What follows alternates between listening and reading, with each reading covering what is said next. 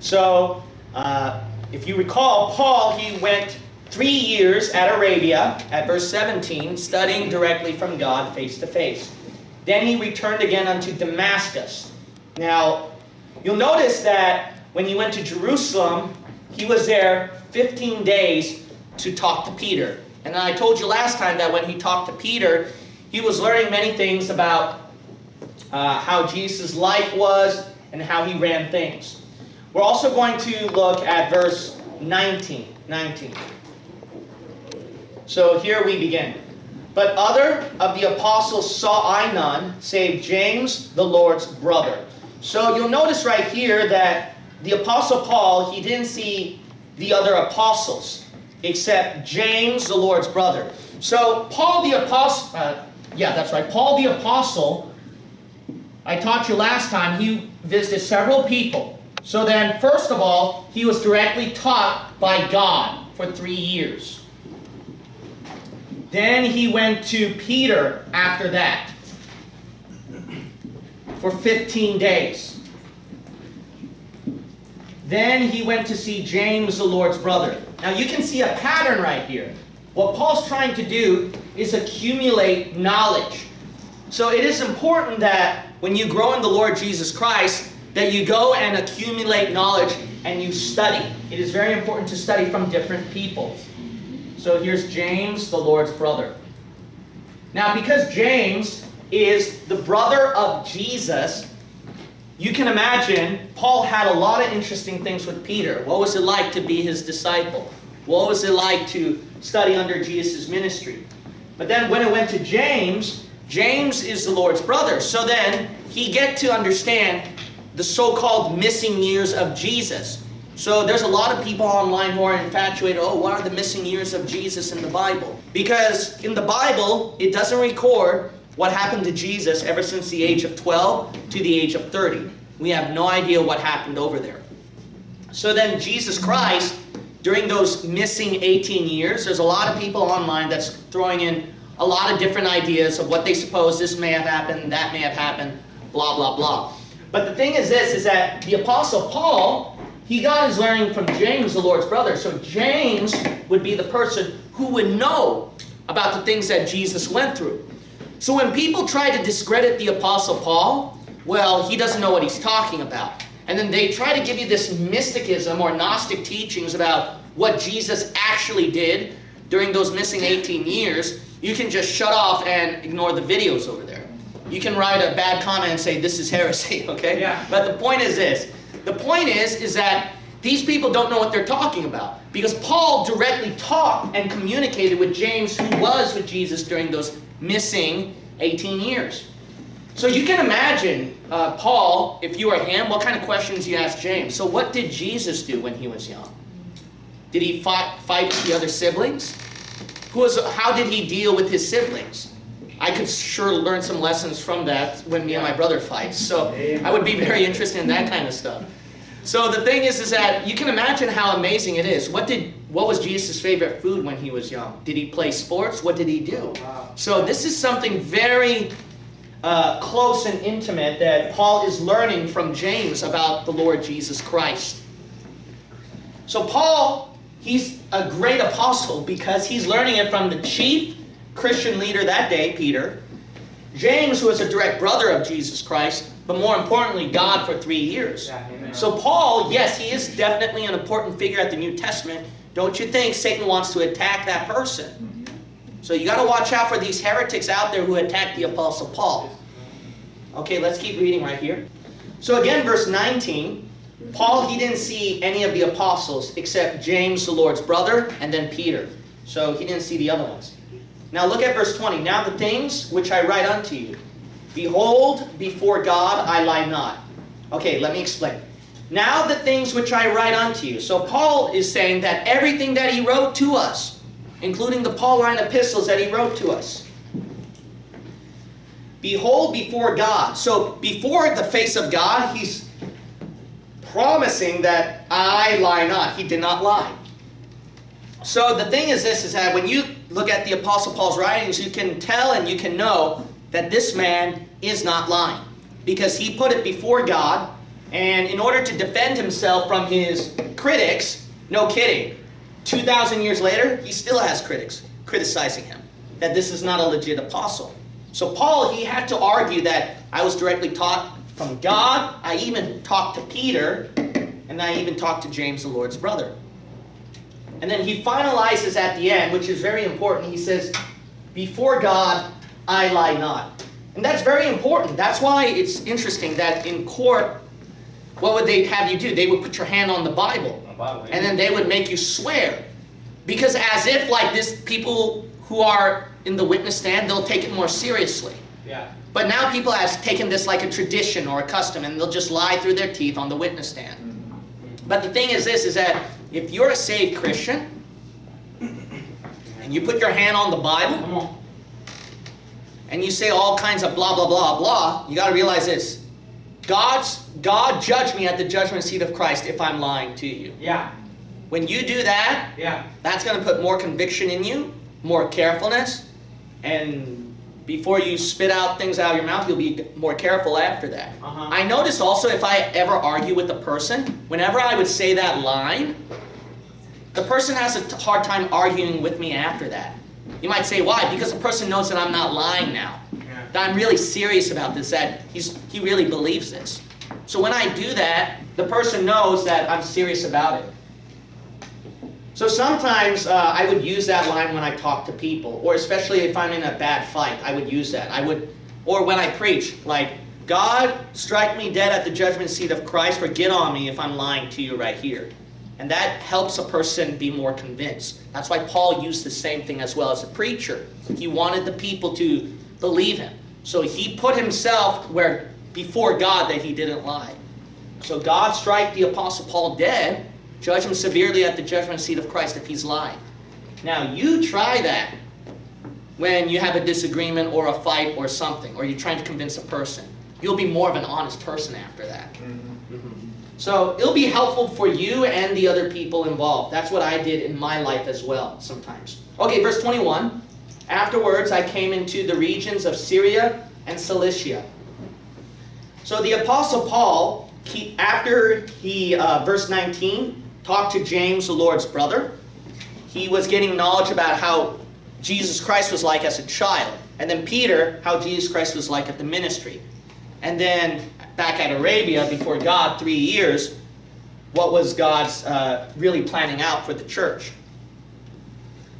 But after that, then verse 20, he's saying, I did not lie. And then verse 21, he went, after visiting these people, he went to the regions of Syria and Cilicia. Let's keep reading. And was known by face unto the churches of Judea. So Paul, he's saying right here that when he went to Syria and Cilicia, he was also not known by face to the churches of Judea.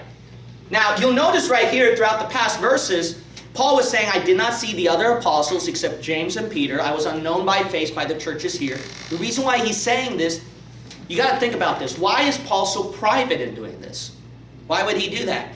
Well, think about this. Paul, what was he before he got saved? Yeah, he persecuted Christians. Yeah. So because he was persecuting Christians, the Apostle Paul, he realized that he can't just go around everywhere. So he had to do this privately. So that's why he was not known by face to the churches there, because he was going to those houses and persecuting Christians there. So he had to do this privately and secretly. Now what is very interesting is this. The regions, you'll notice here at verse 21 and verse 22, is where it's like between Israel and the region of Syria. Now think about this. If you're going to think about the two best nations that the Lord used throughout the Bible, there are two nations that you can think of. Whether you like it or not, it's Israel. Israel is definitely one of them. So no, God is not done with the Jews. Get your hands off the land, leave them alone. Amen. The Lord's already dealing with other Jewish elites. The Lord's dealing with them severely. Their time is coming. But the second nation you'll notice, and I'm talking about physical nation, not spiritual. Another physical nation you'll notice is Syria. Yeah. You might say, why is that? Go to Acts chapter 11. Acts chapter 11. Syria, the reason why this is very important for us is because it is where they were first called Christians. That's where Christianity started, the term, the name Christian. Not only that, the King James Bible, that's where it came from. It came from the manuscripts of Antioch, Syria. So we also call this the traditional text. So then you got Olivetan French, Diodati Italian. You also got Luther's German. And then you got the Spanish Valera. You got the English Tyndale, which eventually morphed into the English King James Bible. And then you got Erasmus's Greek, and then went through Beza, Stephanus, Colineus, etc., etc. So all these manuscripts are originated from Syria, the region of Syria. And they make up the majority of manuscripts as well. In fact, even modern scholars cannot deny that. No matter how much they want to cry and whine, it still makes up the majority of manuscripts. So they want to go by 4 little manuscripts, or 2 mainly, to try to say, we're going to correct everything through these 2 manuscripts, etc. So the traditional text, this is where it came from. The King James Bible also came from Syria. But here's also a very interesting thing. If you know a little bit about the first centuries of church history, when Roman Catholicism was morphing and turning more official, it was known as the Western churches that time, or Roman churches, and they had their own line of manuscripts that time. Another thing about them is that Alexandria, Egypt, they were morphing with their churches, their own text as well. But what's so interesting is that there's a group of people from Syria known as the Nestorians. These guys were kicked out both by Alexandria and the Western churches. That means, you know, these groups were the right bunch.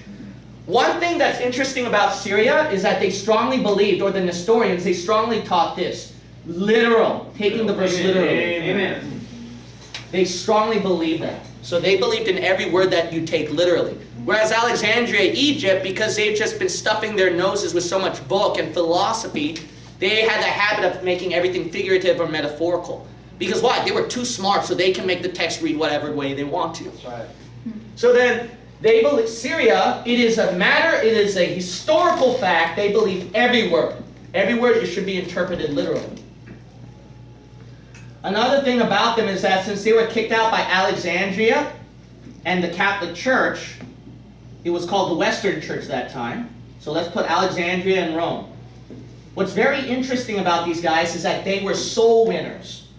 So when they were kicked out by Alexandria and Rome, they were known to be fervent soul winners. That's why it is very possible that Korea may have heard the gospel at the first centuries. If not Korea, as far as China. The reason why is this is because of that Silk Route that connected Rome. It actually went all the way to Antioch, Syria, believe it or not. It reached that far, and then it can go all the way to China, the Silk Route, if you go on both ends. But then the Nestorians, see, they were being persecuted. So where were they going? They were being pushed. So they were being pushed more to the east, and they were known for like planting churches all over. As a matter of fact, the emperor of China, during around 600 ADs, he ordered that 200 buildings be built for the Christians in China. Now, why would you order 200 if there weren't already Christians there before 600 AD? Yeah, right. See, that's something very interesting to think about. That is historical, archaeological evidence from what is called the Nestorian stele. But that's a whole different story. I'm not going to get into that. The point is this. There are undoubtedly 2 nations the Lord used. That's the point. So Syria, when you hear that, that means something good right there. Okay, so we're going to look at Galatians, Acts chapter 11. Excuse me, Acts chapter 11. Look at how God used Christianity. By the way, that's where the word of the Lord was preached. Yeah. Acts chapter 11. We'll look at verse 22. Then tidings of these things came unto the ears of the church, which was in Jerusalem. Okay, so remember, Israel was the nation God mightily used. But there's another group.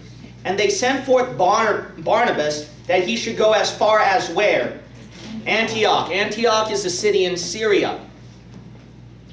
Who when he came and had seen the grace of God was glad, and exhorted them all, that with purpose of heart they would cleave unto the Lord. We'll look at verse 25. Then departed Barnabas to Tarsus for to seek who? Saul. Now, for those of you who don't know, Paul's name before he got saved was Saul. So, before he was called Paul, he was known as Saul. And Saul, notice that he had access to Antioch, Syria at that time. Notice that there is no verse in the Bible where Peter or Paul went to Rome. That's right. Only Paul went to Rome later on. But before he went to Rome, he went to where? He went to Syria. So you know Syria is very important. Let's keep reading. Verse 26, and when he had found him, he brought him unto Antioch, and it came to pass that a whole year they assembled themselves with the church and taught much people. And the disciples were called Christians first in where? Antioch. And in these days came prophets from Jerusalem unto Antioch. See? Christianity originated in Israel, but the term, its name, came from Syria. So there's no doubt these are the two nations God used. So the Apostle Paul, he's definitely got a lot of credentials right here, a lot of legitimacy. To reject his writings is just sheer nonsense. To go by some abstract, skeptical manuscripts that have Gnostic teachings. It's very strange to me.